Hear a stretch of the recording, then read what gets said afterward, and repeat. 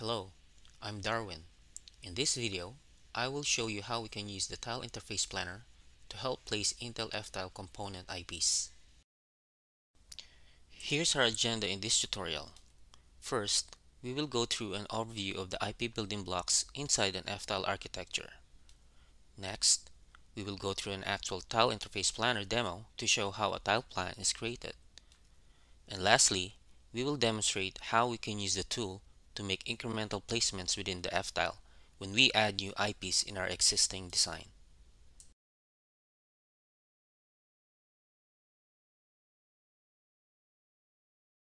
Let's start by doing an overview of what's inside an F-tile architecture to give us a good perspective on the blocks being placed when we start using the tool.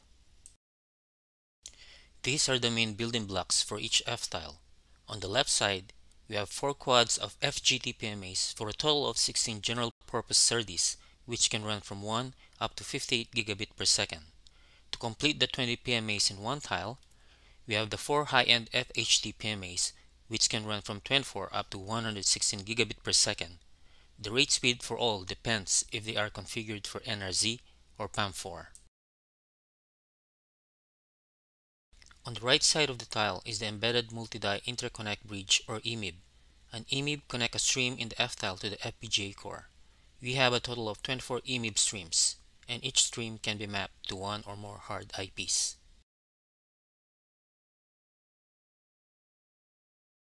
Below you will see the clock networks connecting the reference clock pins to the FGT and FHT PMAs. The clock network is also accessible by all enabled digital blocks and are driven by a clock from either the PMA or one of the 3 system PLLs. In the middle are the high-end hard IPs that form the main building blocks for the F-tile. First is the 200 gig Ethernet hard IP, which can include a PCS and an FEC. This 200 gig hard IP connects to the 8 general-purpose SerDes of the PMA. If you need a Mac or require a bandwidth greater than 200 gig, you can use the 400 gig Ethernet hard IP, which also has a PCS and an FEC. This Ethernet block can connect to either the 16 general-purpose SerDes or the 4 high-end SerDes of the PMAs. The 2 hard IPs are also fully fracturable, that the 400 gig Ethernet link, for example, can be used as 4 copies of 100 gig Ethernet, or a mix and match of copies of different Ethernet speeds all in one configuration. Together, the 2 IPs can also be combined for a total of 600 gigabit per second of Ethernet capability.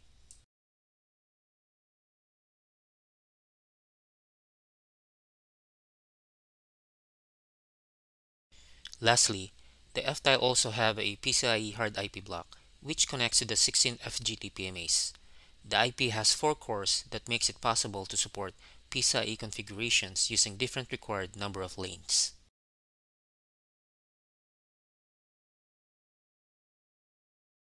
The F-tile allows flexible mixing of Ethernet, PCIe, and PMA direct within the confines of set topologies.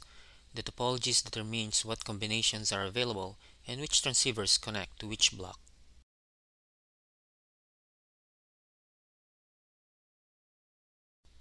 With this overview on the building blocks of the F-tile, we are now ready to place the IP components and then implement the tile plan assignments to be used for synthesis or simulations. Let's start with an example of integrating a 200 gig Ethernet that will connect to 8 PMAs. In order to do this, you need to get an F-tile Ethernet hard IP component and configure it to 25 gig. Then instantiate the IP 8 times within your top design file. With this, we are now ready to make the tile plan for this block by first invoking our Quartus tool. To make a tile plan, we start after running IP generation on our compilation dashboard. When using an F-tile IP, a new compile stage called Support Logic Generation is added to facilitate the F-tile flow. The first thing we need to do is run design analysis. This will elaborate your design and extract information about the target device and your component IP used by the F-tile flow. After design analysis, we can now launch our Tile Interface Planner. The tool initializes the placement legality engine and loads all the information extracted by design analysis. Initialization enables the flow control stages that you need to follow step by step to create your tile plan. The next step is to view the assignment, which opens the Assignment tab. This stage will allow you to load any previous placement done which is currently empty, since this is the first time you are making the tile plan. We can then proceed to Update Plan with this initial setting.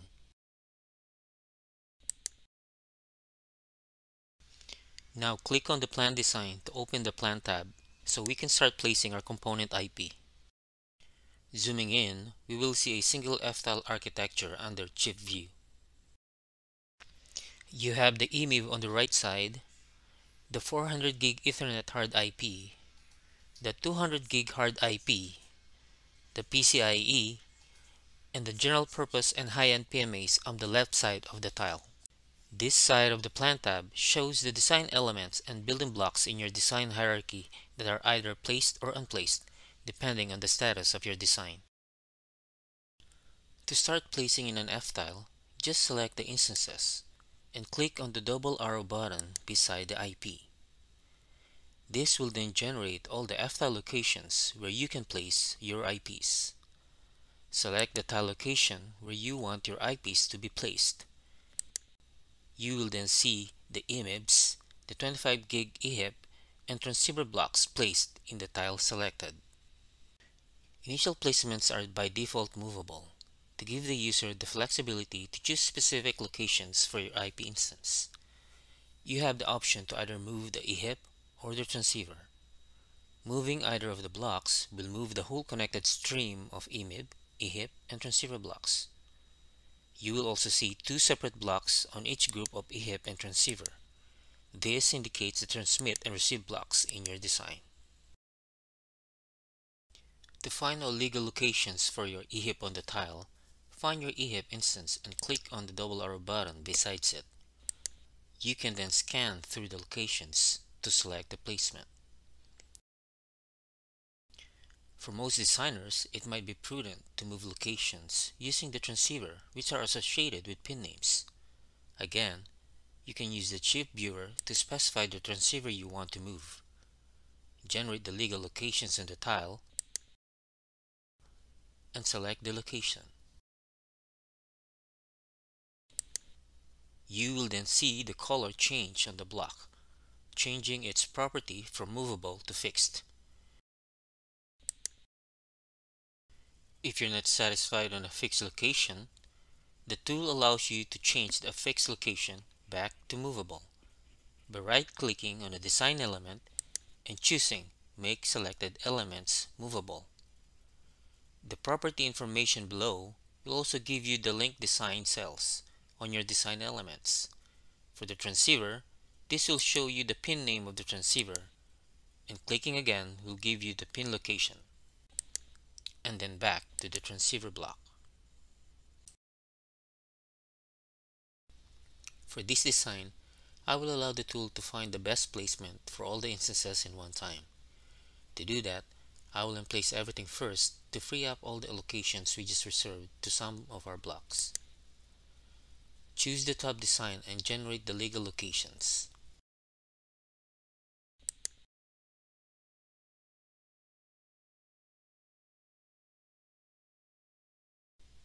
Select the tile desired, and that should give you the best placement for all instances in one time. If you are at the initial stages of your design, you can leave all the placements movable, since you still don't care where transceiver pins are going to be placed. If that is the case, every time you compile, there is a possibility that blocks are going to be moved from one legal location to another. For this example, I want to fix all the placements to give me an idea on the transceiver pins that are going to be used. Besides, I can still move them next time if I'm not satisfied on the location given. To do that, just choose the top where all the blocks are instantiated. Right-click and choose Make Child Elements Fixed.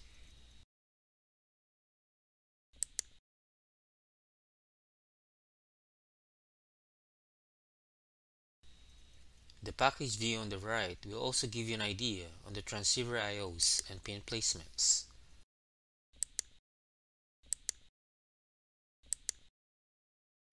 And again, the priority info will show the linked design cells, which can lead you back to the transceiver PMA blocks of your design.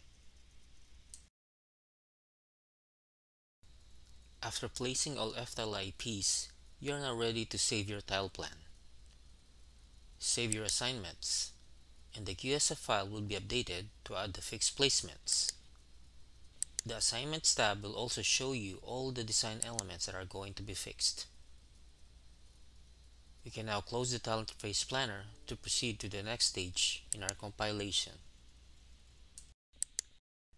Now that the tile plan is ready, go back to the Quartus compilation dashboard and start logic generation.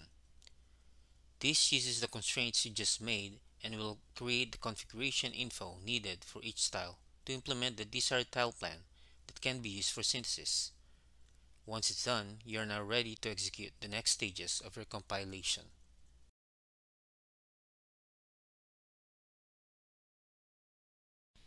What if your team decides to add another F-tile IP on the next version of your design? The next part of the demo is to show what you can do if your team decides to add a 400 gig Ethernet connecting to 8 PMAs in your design in the same tile. In this design, we are constrained to using a device with a single F-tile. The same way, just configure the 850 gig IPs and instantiate by adding them to your original design, and then make updates to your tile plan by going through the same process and invoke the Tile Interface Planner again.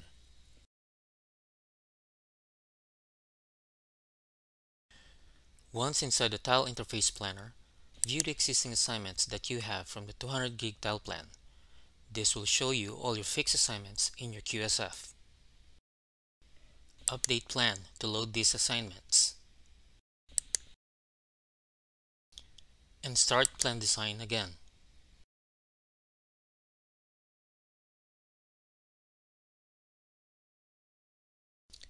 Let's view the hierarchy to show all the F-tile IP instances we have on the design.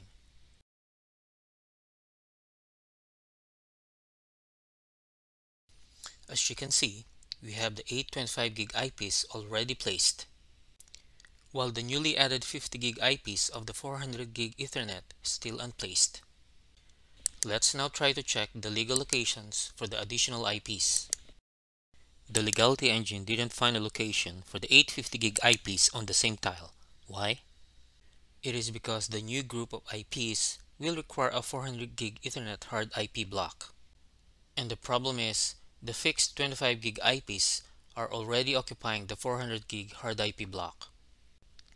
What we can do is make them movable again by unplacing them. The best way to do is to go back to View Assignments tab and disable all fixed constraints in the project. Then click Update Plan again. Go back to Plan Design, and as you can see, all IP instances are now unplaced. Let's try generating all legal locations now for all child IPs under top in the same tile. Now a legal placement is found for all the old and new IP components. Let's place the IPs again by selecting the tile where we want them placed. And there we have it. The 850 gig IPs are on the 400 gig hard IP block, while the 825 gig IPs are now placed on the 200 gig hard IP block. Review all placements, especially the pin locations, and make them fixed through the top design if everything is good.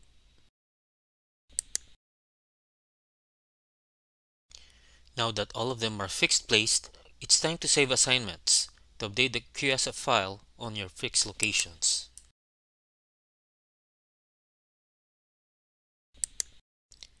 Let's go back to the compilation dashboard for the logic generation stage.